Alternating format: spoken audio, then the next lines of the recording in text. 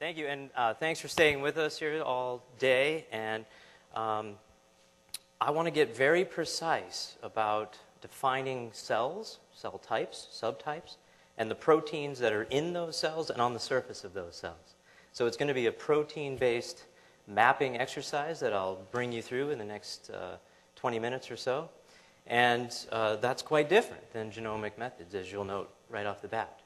So we're by water, actually, in the Midwest. We sometimes refer ourselves as the third coast, or that's Lake Michigan there.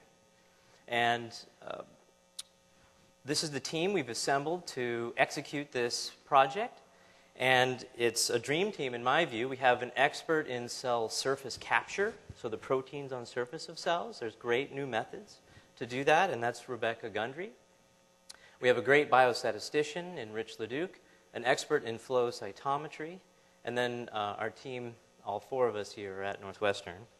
And I like the bottom line up front, and some people call that the bluff approach. But, you know, we're busy people, so let me just lay out what I'm going to lay out. And so it's a protein-based map. And so if you're one of those who believes that proteins are highly connected to phenotype or highly defining of cell type or subtype and cell type switching, then that's a very new kind of measurement approach. And there's spin-offs of doing that. If you get a list of a few hundred cell surface proteins, turns out a lot of people are interested in that list for diagnostics, even therapeutic targets, et cetera. So there's a lot of spin-offs of that to define, sort, and image in situ cell types. So there's one immediate gain. The other third bullet here is to enhance a move in mass spectrometry-based proteomics toward top-down proteomics. And I'm at the center of this small but detectable storm and a revolution in mass spectrometry-based proteomics from bottom-up to top-down methods. And that kind of approach of cataloging protein molecules in a way that defines their primary structures exactly. This is a way to define a definitive list of protein molecules in B cells. And so we're going after B cells in this. And so let's take a look at the history of the map. So this is a map of a process. This is not like a spatial tissue map or in space, right? This is in our bodies from stem cells. Circa 1983, okay, B cells producing antibodies protecting us from infection, et cetera. And so through the decades, this map has been added to, accentuated through all sorts of mostly cell surface proteins, discovered ad hoc. There's not been a discovery mode kind of project to map this out and actually put quantitative distances and the relationships between these cells. And yes, even on the heels of the last talk, try to map out the lineage, as complicated as that might be. And do this in discovery mode. So that's what we're attempting to do. And we're going to go after proteins. And so we need all the metrics of a map, okay, of a spatial map, right? What do you need? You need features, locations, whether that be Seattle or Chicago, the distances between those features on the map, or cell types, and a measure of the resolution of the map. Okay? And at the very end, you also want a way to navigate the map, right? So the zip codes or the barcodes are the way to do that. And so that's where we'll end. And this is our progress. I'm calling it cellular cartography. It's not exactly like Christopher Columbus, but it is channeling Suk Jun's talk from this morning, where he was talking about Tycho Brahe and just defining good measurements as a basis, place to start, and then how that worked out in cosmology. And I'm very much of that school. I really enjoyed the beginnings of his lecture. I violently agree with that view that biology should embrace generating discovery-type licks. Precision medicine is like precision cosmology, but we need a Hubble of sorts for proteins. And this has not been the subject of a big science project or a moonshot. But let's, at least on B cells, look at three types of proteins. So we're going to look at cell surface proteins, histones in the nucleus, and then whole protein molecules from whole cell extracts. And so the world knows something about subtypes, B cell subtypes. So we're going to start from a known subtype, collect a pool, and then apply this cell surface proteomics technology and discover what in that pool, what markers there are in an unbiased, largely unbiased approach, and then apply these these additional protein-level detection technologies to track how the nucleus is changing the chromatin through differentiation. That's the histone assay that I'll describe. And then these whole protein molecules, you get the whole structure, the modifications, polymorphisms, exons, and splicing. You get the entire primary structure in this approach called top-down. And so we believe that will help us generate a higher resolution map. And so the last part of this cycle is to map. And so those are the 4 steps. And we're just going to go round and round this like a racetrack, and as many times as we can in the next 2.5 years. All right? And as we go round and round this racetrack, the map should become higher and higher resolution. And these are protein molecules, and I'll explain each assay in the subsequent few minutes. But it should yield distances, and then I'll address how to read out each subtype in this map at the end. So the first part of this is cell surface capture. So if you're not familiar with this, there's ways now to take 10 to the 7 cells. So that's 10 million cells. Okay, this is not single cell genomics. But that's where current technology is starting, and that's relatively straightforward for experts like Rebecca Gundry and now us. And we can grab cell surface proteins, create an atlas of what will be 300 to 400 N-glycosylated cell surface proteins, and then do some informatics. And just to show you proof of idea, or proof of concept, this is data from Rebecca's lab where she's monitoring stem cells over 100 days, differentiating into cardiomyocytes. And she doesn't want just any cardiomyocyte beaten in a dish, right? She wants left ventricle specific markers of that type of cells. If we're going to regrow hearts, we need to be very precise about cell types. And she's monitoring, here's 4 proteins. This one's my favorite, biphasic, right? Over 100 days, it comes in, blinks off, and comes back. And then others are early or late. And so if you now imagine 300 to 400 of these types, can you use that to generate quantitative distances using the same scaffold as evolutionary biology and phylogeny to generate a similar kind of map? And so in a little more detail, cell surface capture, these are glycans on the surface. We go after N-glycans. We tag them with some specific chemistry and then put them in a blender, and then pull out the glycopeptides now. So this is not top-down. This is just glycopeptides after trypsin digestion, or digestion with a protease. And then we selectively grab those and we run out the list. And there's all sorts of checks of doing this. And so in the few months we've been at this, we've got 3 B-cell cancer lines. So you notice we're starting with cancer lines. And we've got over 300 glycoproteins identified.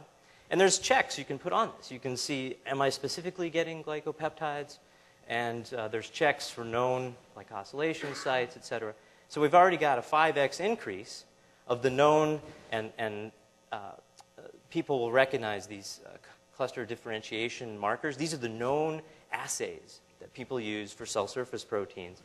And you saw hints of that in Jeremy's talk earlier. But we've picked up, the known things that we should, but now we've got all these others that could help define the cells in these mixtures. So we've been able to join, this is the 2 shining faces of the young scientists that are leading this effort in cell surface proteomics. This is Rebecca and Bernd Wolscheid, who's at the ETH. And so they have a cell surface protein atlas. It's just been accepted. And so they know something about the appearance of proteins. You have the usual suspects, okay? So each line here is an accession number. So it's a gene-specific protein accession number in Swiss prot. And then there's the CD number when it's known to be a CD molecule. And then, these are usual suspects. So they're on all sorts of cells. They're really nonspecific. And so that's the chaff. And we need to get some wheat out of this. So here's some that are more specific to B and T cells and lots of lymphomas and leukemias. And most of these are cancer cells at this point in this beginnings of the cell surface protein atlas. But, this is now we're interested in these B cells, right? And the 3 we've run in a few months check out, each of the CD markers that should be on each of these 3 known B cell cancers are there, so check. Now, but we're interested in B cell fine mapping. So let's look at that portion of those markers, maybe 20, 25 of these proteins. At least this is a subset, right? And so here's the 8 different B cell subtypes. All think oncology, right? These are not primary B cells. More on that in just a moment. But from those data, we were able to combine them and generate our first preliminary map.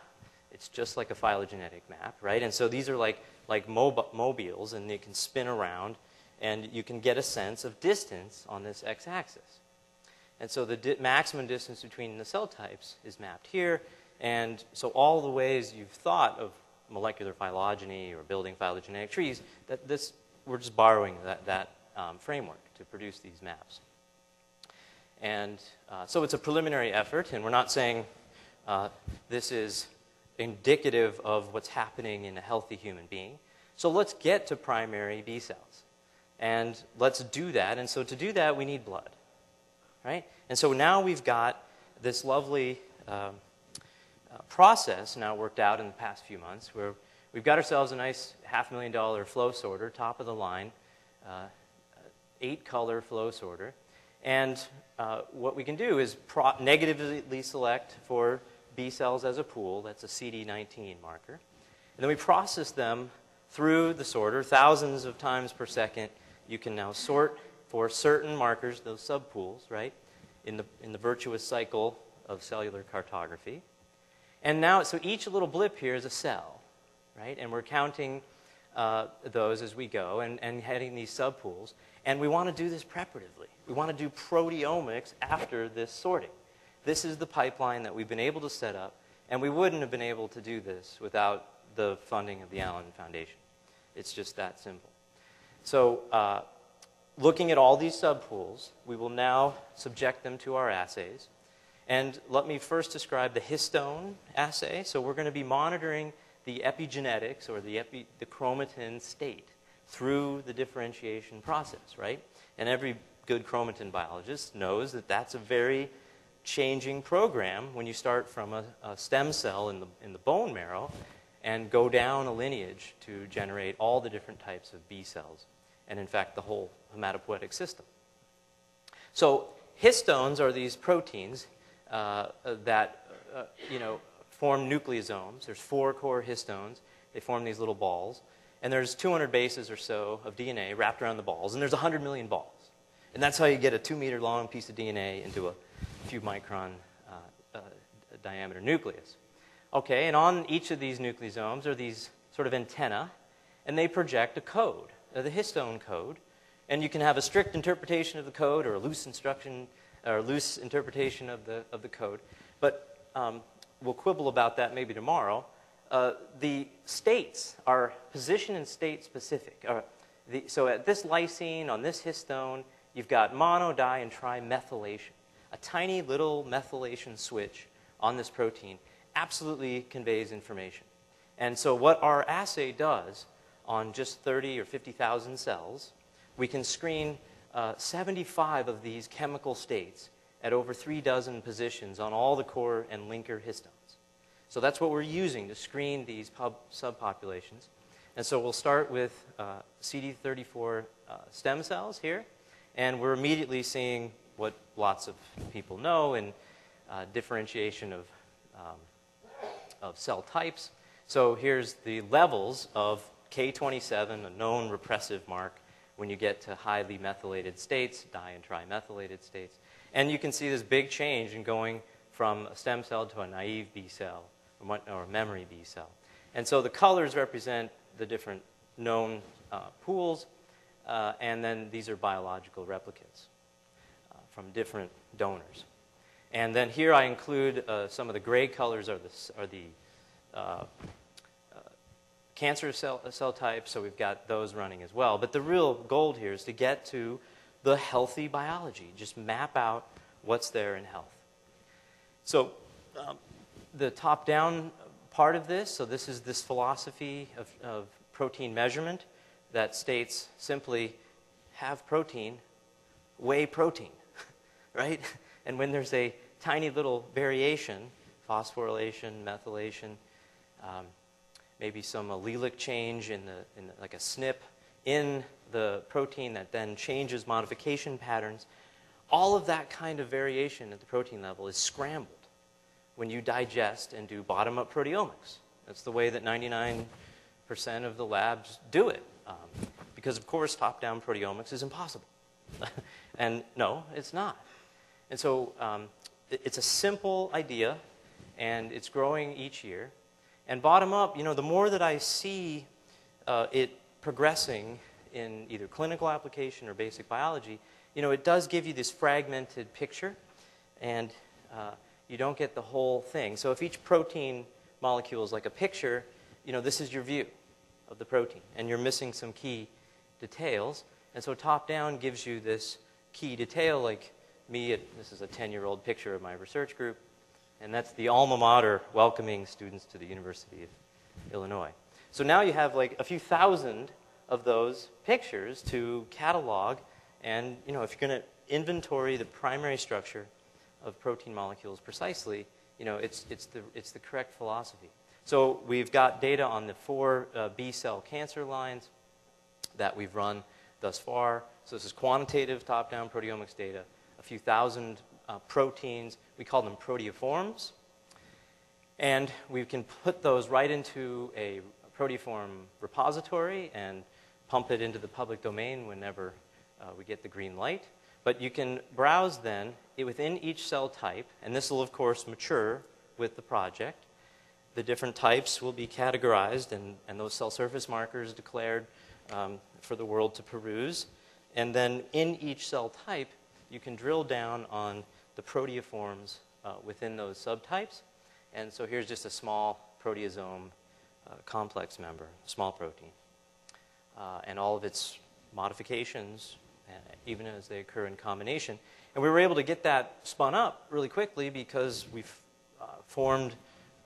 co-founded a consortium to try to say to the world with some increasing volume that top-down can provide good measurement and good return on that philosophy.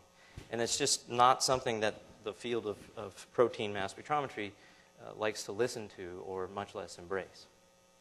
So that's the view of the project, half a year in. And the last thing I want to say is about the value of the map and how to read it.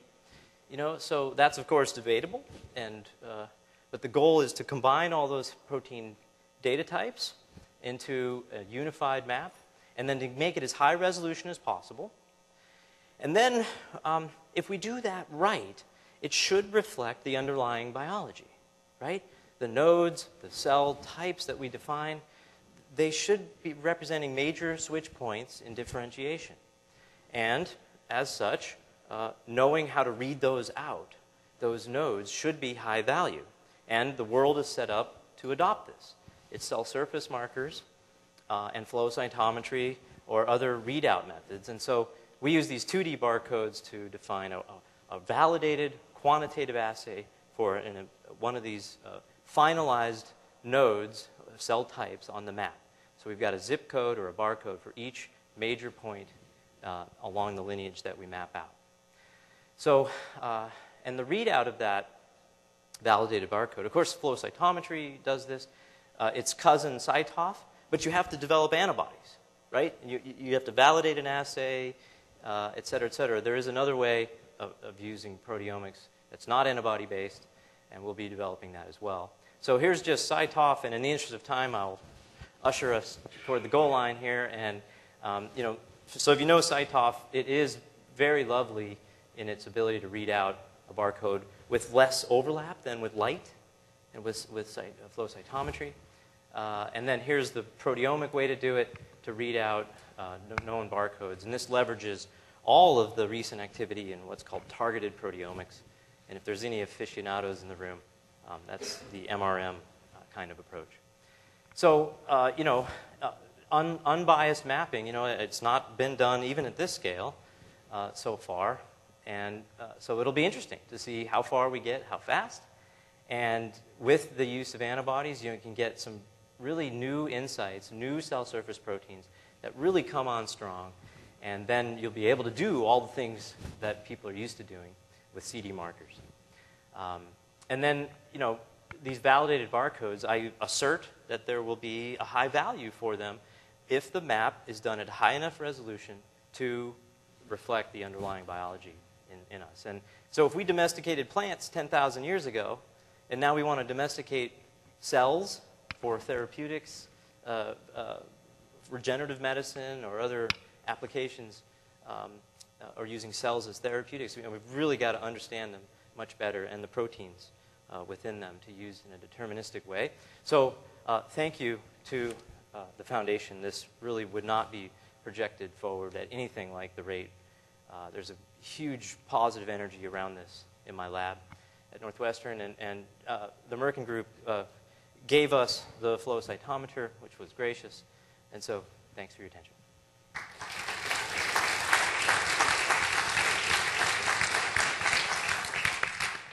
Uh-oh, Jeremy. Yeah, so Neil, that's spectacular. And my understanding is right. You're looking at, thank you, cell surface and intracellular proteins? Yes, and histones. And histones. So my question is, you said the gold was getting to the normal biology. The gold, I think, is getting back to cancer, of course. And if we do that, and we think about diagnosis of lymphomas, of these dozens upon dozens of B-cell lymphomas, is A, not possible based on the amount of infrastructure it requires in the developing world. And even in the United States, telling one lymphoma apart from another by a non-hematopathologist, it has actually poor inter-observer variability. So do you envision potentially using a global proteomic approach to be able to say, profile marginal zone lymphomas, Burkitt lymphomas, lymphoplasmacytic lymphomas, large cells, etc., create a proteomic signature of each of these, and then have a rapid way of actually matching a given proteomic profile of a tumor with a diagnosis, potentially giving a rapid turnaround that would transport anywhere in the world? So yes, and we have, as part of the project, one type of multiple myeloma and one type of CLL. And that's what we've got on tap. And those are have specific mutational backgrounds. So yes, I could envision a larger version of this, but that's what the barcodes are. The barcodes are to distill down all that signature business into something that's made, exportable, and it's got value behind it, and now you're interested in the most efficient way to read it out. So I think there's really a step of assay development, validation, verification, and deployment. And that deployment could be antibody-based. I mean, I'm really agnostic as to that deployment. And it's that Tycho Brahe heliocentric thing, right? I mean, if you really measure it well and you reflect the biology, that's the healthy part. And then, the cancer cells will be interesting to see where they spun off the rails and at what stage of development. But, we won't get too many looks at that in the next just 2 years, I think resource-wise.